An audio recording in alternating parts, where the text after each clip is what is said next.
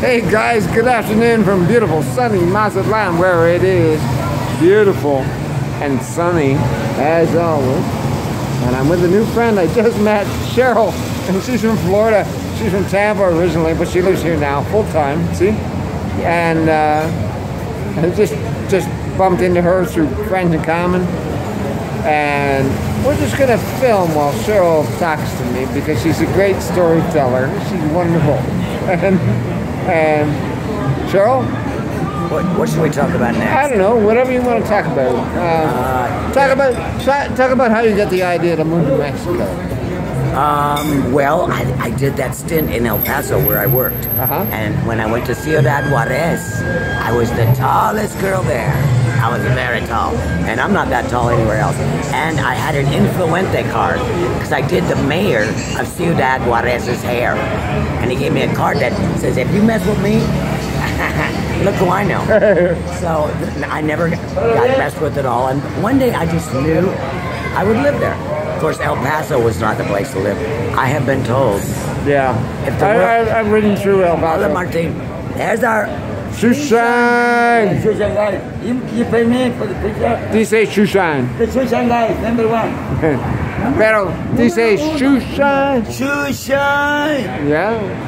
Another? Martin Again? has a Shushan kid on his bicycle, and he come around and shine your shoes here in Olazalta. Very nice bicycle. Very nice bicycle. Very nice bicycle, me too. Yeah.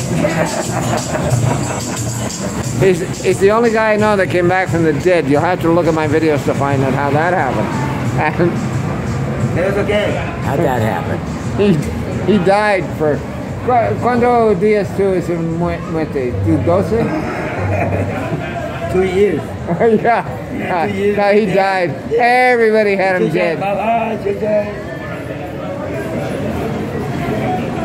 And we've all been close to death a couple times, but never declared dead, you know. So we're in El Paso now, and you go across to Juarez. And I liked El Paso because I was sent out there to work. But I have been told that if the world needed an enema, that's where they'd stick it. Yeah. In El Paso. The crime rate, a lot of the military were a lot of the criminals. They published it in the newspaper every week. So, See. and I used to smoke cigarettes and they were so cheap in Mexico. So, yes.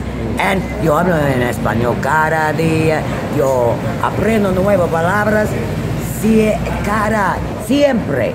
Cada semana. Always. I always learn new words, and that's what it takes. And mi pronunciación, excelente, superior. Arriba. So, learn a few new words every day. Right. And then, Florida is a beautiful place, but the hurricanes are truly scary. Yeah. And I knew when I flew out to Las Vegas the last time, the last flight out before Hurricane Katrina, I was going out there to get a scholarship and make a name for my college that I was going to. In my 40s, I was. And then we watched as the hurricane hit. Then when I was moving here, it still looked like a bomb had gone off. A year later. Yeah. So I drove through southern Louisiana 3 years after the hurricane. 3 years. It was still a mess. It was still terrible. Holly Beach, Louisiana. There was nothing left. It was just wiped out. Mother Nature. And you could see houses pushed a mile and a half off the beach. You know, it's like, holy crap. Yes.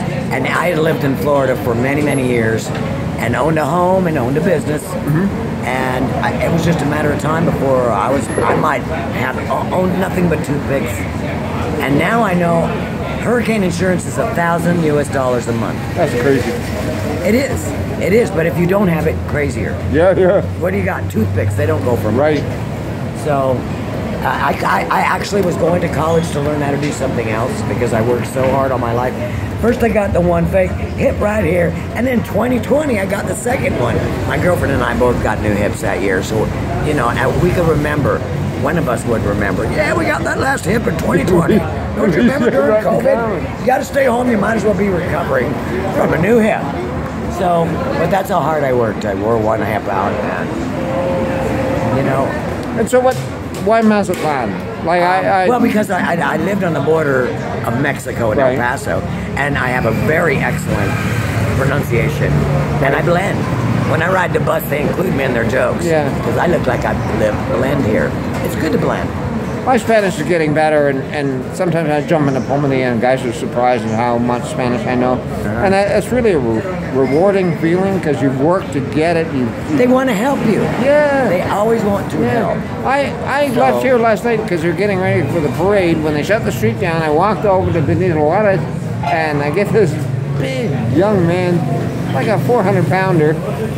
Somehow he had a seat for me in this Pulmoney, and we had a great chat all the way home, all in Spanish because he didn't speak any English, but he stopped at the beer store for me and took me home for 100 pesos.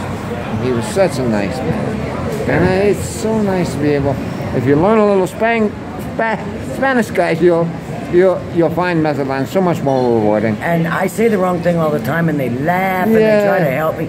I just try. Yeah. Me I too. just try. And that's all it takes. Exactamente. I think that's all it takes. Well, Cheryl, I think this has been so much fun. I know the viewers are going to love meeting you, and leave some comments. Hit that like button, guys. It's a pleasure. Pleasure meeting you. Y'all come back now. Yeah, you hear? Cool. Thank you for watching, guys. Bye.